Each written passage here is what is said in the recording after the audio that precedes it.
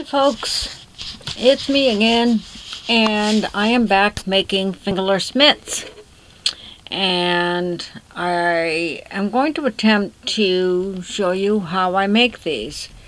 These are like pretty basic. They go up really fast, which is why I like making them, but they're also soft and warm and comfortable.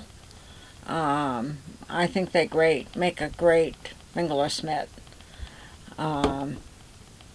Again, this is a pattern I found off Pinterest.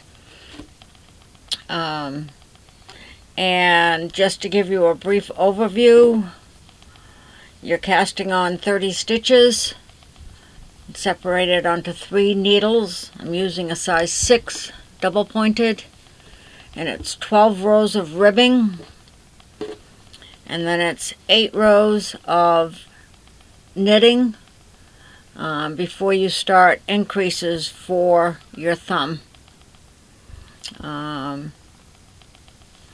So once you've done your increases for your thumb, you're putting those stitches on a holder, and then I'm doing another 7 rows of straight knitting, and then 4 rows of knit 1, purl 1 at the top. You do pick up obviously the thumb stitches, and just doing 3 rows of knit for the thumb.